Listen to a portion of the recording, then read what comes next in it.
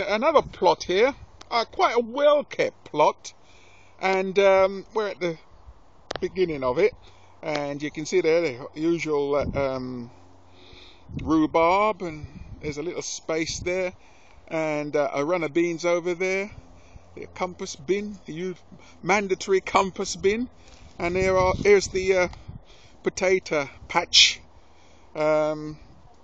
It's sort of arranged in boxes and partitions, just like the one we just looked at, and similar sort of idea there, where you've got a cage with your sweet corn and stuff grown in that.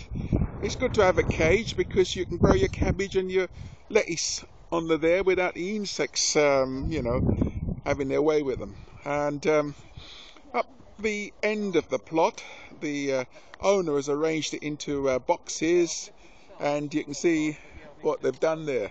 They got some beans in there, and courgettes and stuff like that. And we'll just walk all the way down to the end of the plot. So they've got the communal area there, and grapevine, nicely arranged. I would say it's as good as Jerry's, maybe not better. And look, there's strawberries there. They're growing strawberries. We just talked about strawberries, didn't we? They're growing strawberries. And here's a sample of the crop.